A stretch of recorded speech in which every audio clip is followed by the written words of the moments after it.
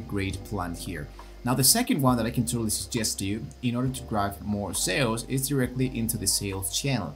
So let's go once again into the Shopify App Store. I'm going to close all of these elements now because we don't want to use this anymore. And now let's go here into Meta. Now the actual Meta section is going to be helping you to drive more traffic into Facebook and Instagram. Both sections are actually really great, so you can drive more traffic directly into your Shopify, from your Shopify into Facebook and Instagram. So you can hit it to add your sales channel. Usually here into your sales channel, once you added this is not an application per se, this is more like a sales channel that can be helping you to, let's say, connect your accounts between one side into another one, and then later on it's going to be helping you to make this cross point between the selling stuff. So what I do here is to make this start the setup. So now to start a setup is actually really simple. Just get into let's say prepare your accounts to setup. Now I edit my payment section, for example the payment option.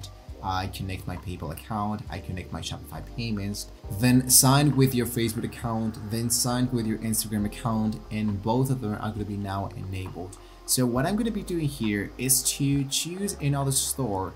So I'm going to be showing you how does the connection actually works between both of them. So let's go here once again into the sales channel. I have the Facebook and the Instagram section, and the actual tool to connect your account, it's not that hard than it actually looks. So check it out my actual computer here. I have the Facebook and the Instagram. I have the verification process. It says shop on Facebook, customize your shop, shop on Instagram, run ads on Facebook and Instagram. If you hit into customize your shop, this one should be taking you directly into the business.facebook.meta, which in this case is going to be showing you, let's say, all our products directly here from the Facebook and both Instagram accounts, and you can import your products directly from Shopify here into your business.facebook.com. So actually it's not that hard to get started to sell stuff into Instagram or Facebook, but you need to have a Facebook page and an Instagram account in order to have access to the business.facebook.com, and to make this actual connection between both of them, and to make the customization, the design, to add the products, planners, how to use the content, the ads, and more strategies. Once again, I'm going to leave you a link down below in the description, since this is, let's say, for example, something much more broader to get started with.